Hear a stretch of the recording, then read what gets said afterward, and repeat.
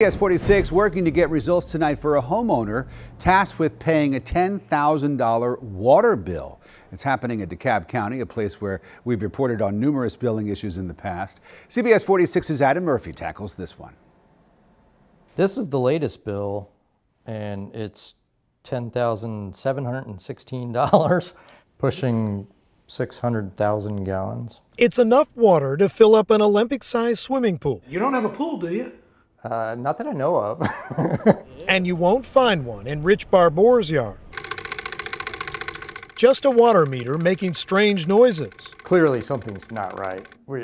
We figured it's just a mistake. There's no way we could get a almost $11,000 water bill. Well, as you can see, we've got water on now. His name may be Rich, but that doesn't mean he can afford a bill like this. We're a family of 4. 2 adults, 2 kids, and 2 cats. There's no way we could have used that kind of water. Furniture's still wrapped up in plastic. Especially considering his family wasn't even living here at the time.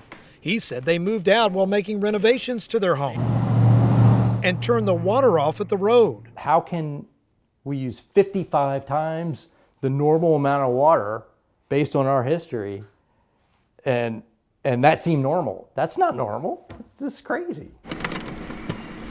So CBS 46 contacted DeKalb County, and they sent a crew out to investigate and make repairs to the meter. I'd still urge everybody in the neighborhood to look at your bill. If it doesn't make sense, it probably is not right. County officials tell me this case is still in dispute and they continue to investigate. They sent someone out here today to gather data at the meter, and when they were here, they noticed a water leak in the meter box, which they have since replaced, but still no word on whether they plan to adjust the bill. In DeKalb County, Adam Murphy, CBS 46 News.